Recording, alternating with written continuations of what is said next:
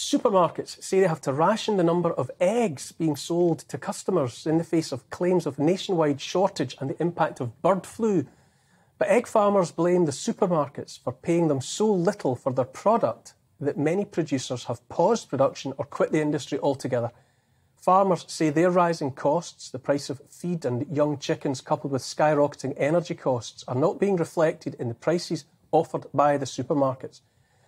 And industry insiders say eggs, so to speak, are the tip of the iceberg and that other food shortages lie ahead for some of the same reasons. I'm joined now by the farmer and former Conservative MP Neil Parish. Hello Neil, how are you? Fine, thank you. Nice to see you, Neil. My wife and I very much enjoy your history on the Vikings and taking us around Scotland. So nice to see you. Oh, a blast from the past. Lovely, thank you. Now, to the matter in hand, though, who's to blame for all of this, Neil? Yes, you've seen that the supermarkets and retailers are trying to blame bird flu. Now, bird flu has claimed a few of the poultry, but most of the reduction, about from 43 million down to 38 million, is all to do with the fact that the farmers can't afford to keep them. And, you know, we've had the problem with the Russians invading Ukraine. Price of wheat has rocketed.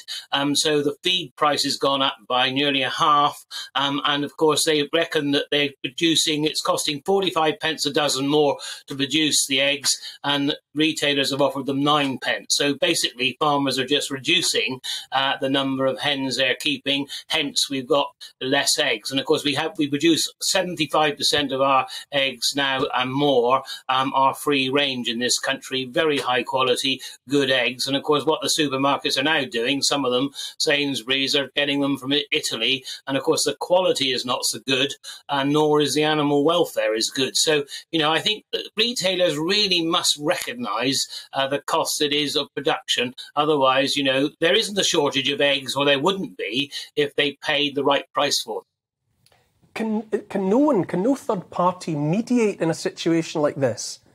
You know, it sounds as though the supermarkets have all the clout. To a degree, because there is, you know, but a lot of them are locked into contracts, and that, you know, and fair enough, contracts go up and down. But of course, what you can't do is locking farmers into a contract which is below the cost of production, because in the end, the farmers can't actually produce them, and so they won't keep the hens. So it's a real issue where I think, you know, NFU, others, Poultry Board, are all working hard to try and get that price up. But I think consumers can actually help by saying, you know, by listening, you like to hear tonight to GBNews, also when they're going into the supermarkets, to actually say to those retailers, you know, I believe if you paid enough for those eggs, we'd have plenty of good quality eggs that we can produce in this country. And I think that's the issue now, to make sure. And I think retailers will start to listen now. But of course, they've waited too long, really, before taking the industry seriously and starting to up the price, because the price is going up in the shops, but it's not going up a great deal to the producer. And so they've got a lot more to do.